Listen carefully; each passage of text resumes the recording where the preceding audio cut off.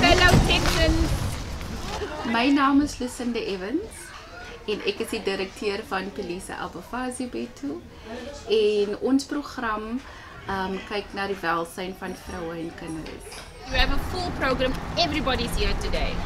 So we've got the older persons coming in, we've got the women empowerment group coming in, we have the younger children and the older children coming in. Oh wow, great. So you must prepare yourself for a crazy day today. But if you're ready, I'm ready. You ready?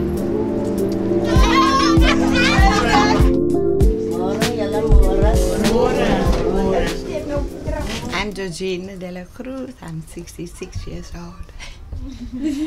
I'm Joyce Linda. I'm Lucy Davis. Cynthia de Jong. Francis, no surname. I'm Rashida Heidi. I'm Margaret the Force. Hi, I'm Janet Alone. I'm Janet. And is it much different from your country? It's actually not as different as I thought it was going to be. Some Americans think that we're all living in a jungle here. They thought this was a zoo. Lions walking in a row. I was born in California, but you know, somewhat raised in Texas. And so whenever I go back to visit my family, they're just like, "Oh, like, are you riding horses to school and stuff like that?" So I get where people are like, "Okay, yeah, there's some like stigma attached to these places that aren't real." What I thought was so similar is kind of the race struggle we had, and y'all just went through apartheid. So many of y'all, right, lived through apartheid. And was it their first time voting when Nelson Mandela became president? We are a country in healing. I think we all, when 1994 came, we thought that yes, we are free and everything was going to be okay, and that was quite a big expectation that all of us had. But 23 years later, we are still recovering from the atrocities of apartheid. So, like, how do you all deal with like the issues of like gun violence and crime going on? Sometimes our parents are also to be blamed. Because then it's my child that's running around with a gun outside. You can't make living you with that. We as parents must also play our part. I'm talking of experience because my child also belonged to a gang. I'm the coward.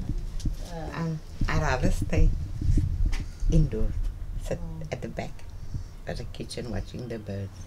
Because I used to sit in my bedroom because it's in the main road. But then I see things that upsets me. There's nothing that I can do. I just hear shots. I can't handle it. I'm but big. So I just sit at the back and I'm satisfied. I don't hear anything. I don't see anything. You must be so scared to who you talk to or what. They won't hesitate to kill you if they know you want to talk. So you just might have to learn to love. Lavender Hill is the worst place to be. But here where we are close comfort in this love between our people. Everybody ain't like that. But there are some ups and downs, but we must try to overcome it. That is problem in every country now. Yes, every country. All the countries.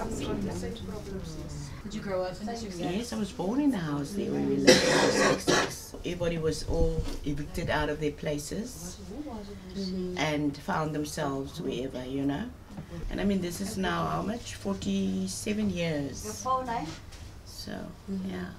So we're staying here 47 years in Lavender Hill. So I was born in District 6 in Cape Town, and in 1975 we were evicted. So my grandparents were evicted and I was 3.5 years old and we came to live in Lavender Hill. Well, we didn't have a choice. My grandfather, which I lived with, had a severe stroke and the family had to make a decision who would take care of him. So because I was the eldest grandchild, I was the girl, the adults had to work. I then had to quit my studies and I had to take care of my grandfather. How many of you had to leave school at an early age to go and assist home and the family and the structure? that you gave up your dreams in actual fact? Or the... Okay. I just started it. Well, we're glad to meet you guys. I can go back and tell them, no, South Africans ain't friendly. They're bubbling over with friendliness. But I'm glad that you're having a nice time. So enjoy your stay in South Africa. How long will you stay? We're here for another 2 weeks. And you came by plane. It was the hardest flight. I'm interested. Has anybody like been on a plane or been anywhere else? Never. Really? I've had the privilege to visit your country twice. And the first thing that I've learned was that how women are safe in your country. And they are able to move after hours. I know this crime also in your country, but how they were able to freely commute, public transport, so forth. Sorry, my plane landed late, man. It's only arrived now. So there was not even a taxi to come and fetch me. As long as you're here. As long as you're here. Kom dan, Frida. Wat zeg die? Kijk die Andy. Jo, dame. Maar Andy. Sit there. You must now introduce yourself. My name is Johanna. I'm staying here in Lavender Hill, where they shoot everything. Okay. I'm sure everybody knows me, nah? I'm Auntie Jamie. Be grateful you came down. There was no rainstorm following you. No snow. We have no snow here. So I don't know what you do that side. But I don't think there's snow that side. Well, we don't get snow in the east.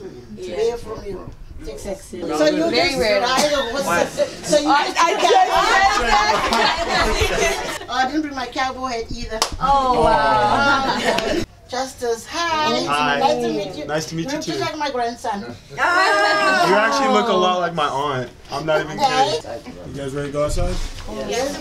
Get some fresh air. Let's start clapping.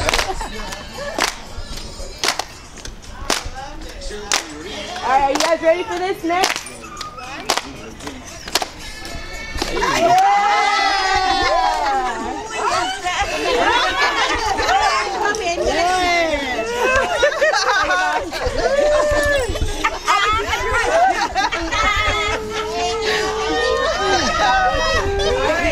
Let's move our heels.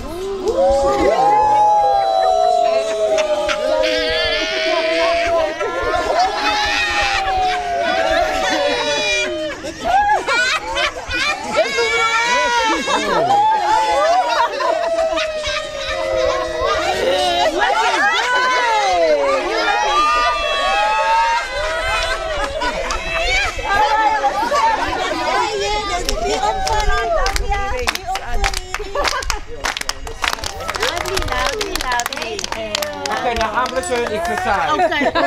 Okay. All of you must sit like this. And you must do that. Well, so I come from a country where we have a diverse population. And in the areas where I were as a visitor, so I visited in the deep south, one of the states, and I felt the racism. We have the same people with the same mentality here, but we also have white South Africans that are warm people and good people, and we have white Americans also that are lovely people to be with and warm and caring. And so I didn't think that I would actually experience it in America. I didn't, and for me that was both shocking, but it was a good shock to also see that what I thought is only in my own country is also in the US. No, that was like straight into the action. We got paired up with the seniors and got to hang out with them and meet them before we get the children later on. It's really cool. Hopefully they'll come back. I'm at one. That looks like my Aunt Jackie. Go say hi to her. He's an eye catcher. Last day when I look at you, I just see the tando. He's got his eyebrows. Oh wow, thank you. I appreciate that. And the hair, everything just is a yellow bone. The smile, you know, that's my grandson.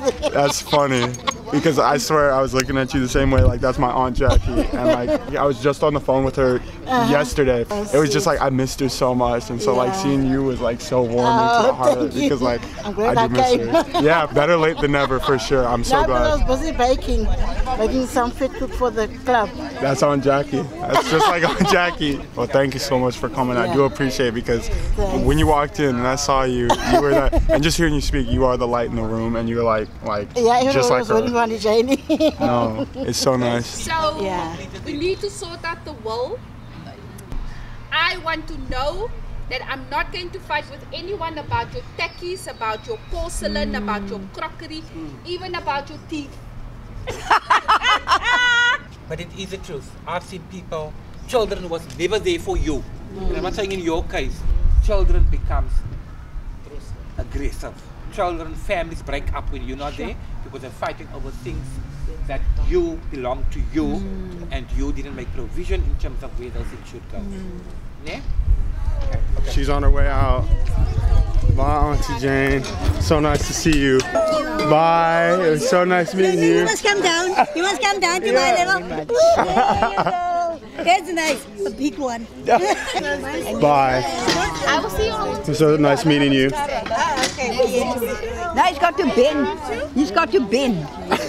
So now we're headed out to get food. It's the homies. What's good, y'all? Yeah? There we go. I'll see y'all soon, alright? See you in an hour. Yes, sir. So we're going to eat and tour the safe house, and we'll be back. Safe house, but now I'm hungry. Nice. Thank you. Yeah. What up? What up?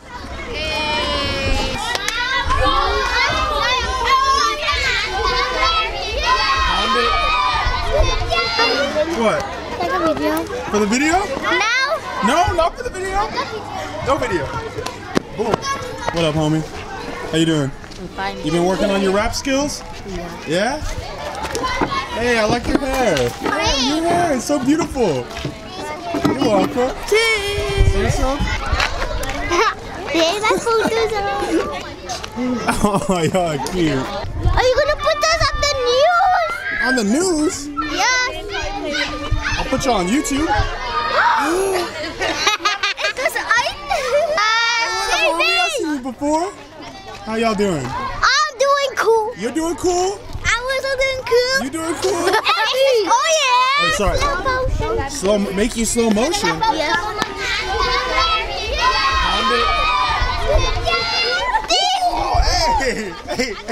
The organization was born in my dining room and in my garage, and it's a space for women and children where we do women empowerment and child protection. And Belisa means healing, and Abafazi is women, and Betu means our.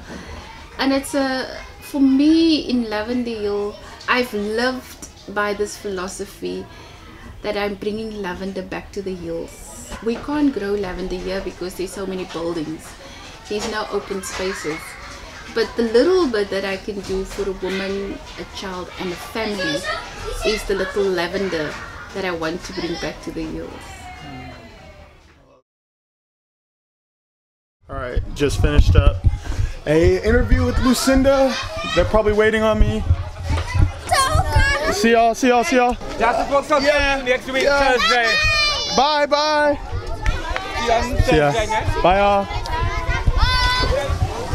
I'm sorry, y'all. No, it's okay. Of course. Thank you so much. You're welcome. My name is Lucinda Evans, and I'm the director of Police Abafazi Betu Women and Children's Program.